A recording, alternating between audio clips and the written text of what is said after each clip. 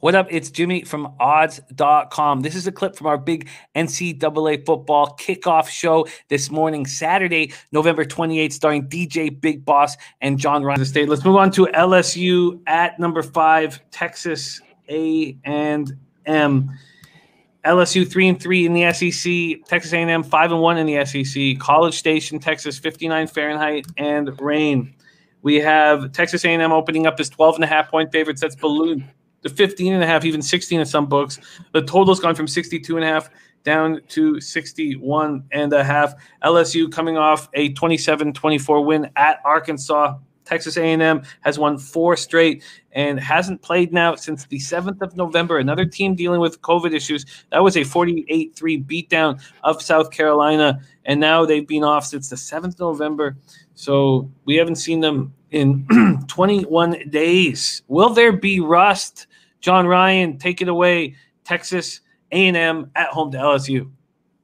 Being ranked number 5, you wouldn't think so at all. And, the last 2 times these teams met in College Station was that epic 7 overtime battle of 74-72. A&M beat LSU. There will be 25,000 fans inside the stadium tonight. And that certainly is going to help A&M here. I just have a hard time.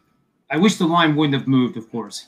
If early in the week, A&M, as I said on Monday, was certainly a lean, if not a bet to make. I just didn't see this kind of line movement happening. So I'm not real comfortable laying the wood, DJ. I said it finally. It took an hour and a half. I was doing my best too. But anyway, I like A&M here to roll, but I just can't put my money behind it. Boss, anything for you here? LSU, Texas A&M. Hey, I'm adding this one into my bag of tricks today, and I'm gonna go with the bloodthirsty Texas A&M. After sitting on the sideline watching everybody play for so long, they play an LSU team who they came out of the shadows of some doubt this season a little bit, and they got a couple wins. But this team, Texas A&M, is going to bring the defense over there. They got a lot of young talent over there that could be exploited with the type of defense that Texas A&M can play. And this is the same Texas A&M team that actually beat Florida, so they can put some points on the board as well. So I'm going to go Texas A&M. I was highly favored on Texas A&M early in the season.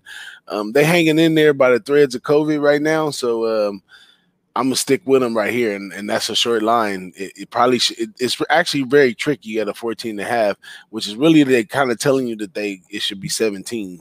Which overall I think they may be able to beat them by 20. That's LSU.